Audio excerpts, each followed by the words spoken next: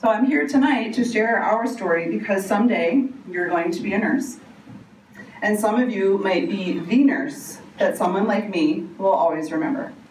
I hope that some of you will be inspired to go into peds oncology. And if you haven't thought about it yet, maybe our story will encourage you to think about it.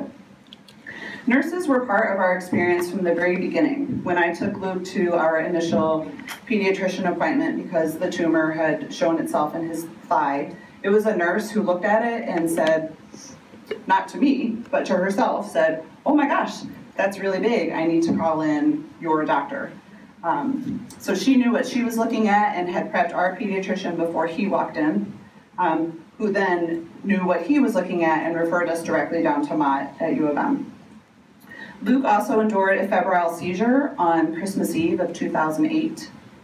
He had presented with unexplained fevers for almost 2 weeks, and his little body finally just said, "I can't do this anymore," and so he started to seize. And it was a nurse who was the first responder to that case. And she knew what to do, how to respond, and the people on the team that she needed to call in. So nurses were absolutely critical to our experience and to Luke's care. This is Nurse Marshmallow. Her real name is Nurse Marcia, but Luke was 3, and so she let him call her whatever he wanted. So this is Nurse Marshmallow. She is an MSN, nurse practitioner, and she was our nurse at the U of M Cancer Center for 15 months of Luke's treatment. And she was with us from the very beginning to the very end. She hung all of Luke's chemo in the infusion room. So this is not a knock on doctors. I have huge, tremendous respect for doctors, but nurses are doing the primary care. It was a nurse who saw Luke's tumor, knew what she was looking at. It was nurses who took care of Luke when he had a seizure. It was nurses who hung all of Luke's chemotherapy, who hung it, monitored him for the entire infusion process, and made sure that he was disconnected safely. So never underestimate how important your role is as a nurse. And nurses run the long-term follow-up clinic down at Mott. Again, this is Luke.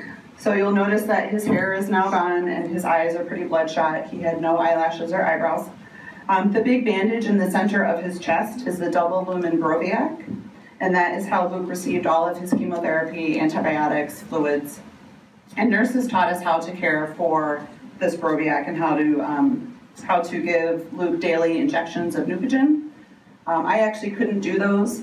My husband learned how to do those, but it was nurses who taught us how to do the subcutaneous injection. Nurses taught us how to wash our hands. So I know how to wash my hands, just like many of you do also.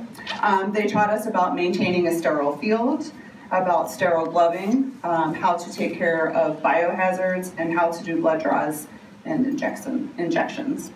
So those 2 little tubes hanging from Luke's chest, nurses taught us how to clean the caps and how to actually pull blood from the tube so that we could then send in the blood to the lab for analysis once a week. Again, more equipment that nurses taught us how to do. This is one of the many boxes full of stuff that we had for Luke and his treatment. There are, the green things are the caps that went on the Broviac. The tube with the orange head on it facing you was for the blood draws. And I also learned that different color tubes mean different things.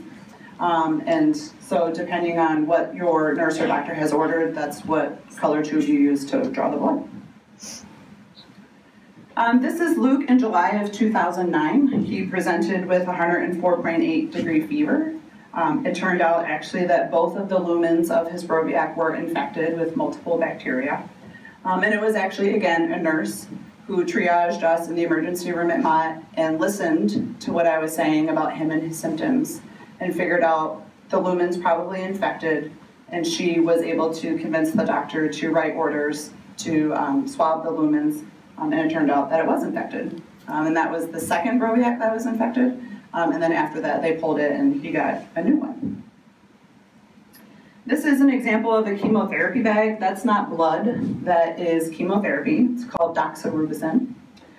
Luke endured 70 weeks of treatment and experienced 7 different chemotherapy agents throughout his treatment. And again, it's nurses who are doing all of this work for patients. This is a team of CRNA nurses, so certified registered nurse anesthetist. Again, another amazing field that you could possibly go into. But this entire team of people and all of the equipment was wheeled into the room every time that Luke received radiation. Luke got 28 days of consecutive radiation, 10 treatments to his lungs, and then all 28 treatments to his pelvis and thighs. And then because Luke was so little, he had to be sedated so that he could lay perfectly still while he was in the machine. The bed on the machine there was custom made for Luke so that he could lay in it. And then that monstrosity is the actual machine that issued the radiation. All roads lead back to MSU and to Spartan Nursing.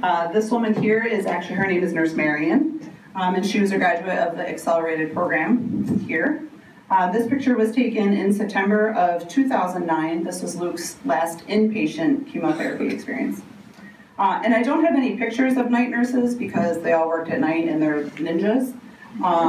But special shout out to Amy, Patty, and Rachel because night nurses are a very, very special breed of people. So thank you to all of you who will start as a night nurse. Throughout your nursing education, you will hear about interdisciplinary communication. And I put this picture in here because it's real. It does actually happen. These women behind Luke, the woman on the left is Dr. Valerie Castle, and she's the head of Peds Oncology at U of M. She was there the day that Luke was diagnosed. The woman in the middle, her name was Nur. She was a nurse practitioner and a member of Luke's team. And then the woman on the right is Dr. Allison, who was a third-year resident. Okay? And all of these people were part of Luke's team, and they all needed to know how to communicate with Luke, with us, and with each other. This is Luke and his baby brother, Connor. Connor was 10 months old when Luke was diagnosed. Cancer, especially childhood cancer, impacts the whole family. We say that cancer was in Luke's body, but we all endured it and experienced it. And nurses were critical to educating our family unit, not just Luke, but all of us, and really cared for us on every level, especially the psychosocial level, and explaining to us what the impact of Luke's diagnosis would be on our entire family. Childhood cancer waits for no one, not even your 4th birthday. So this is Luke on December 7th of 2009, getting chemotherapy in the Peds Oncology infusion unit down at Mott. So Luke went from that to this. This picture was taken in September of 2011 at the 46 Mamas Shave for the Brave event, which was the first time that I shaved my head to raise money for childhood cancer research. Luke has been cancer-free since October of 2009, and he really is a statistical anomaly. The 5-year survival rate for Luke's diagnosis is less than 35%.